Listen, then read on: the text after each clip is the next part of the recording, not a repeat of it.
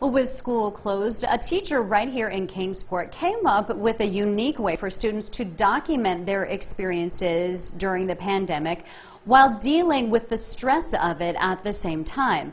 7th grade John Sevier Middle School history teacher Christopher Carr is urging students and parents to submit photos and student journal entries. Those entries will be compiled into a hardcover book.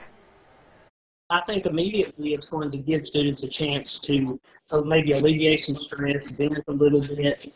I also think that in the future, it's going to give new students an opportunity to see what life was like.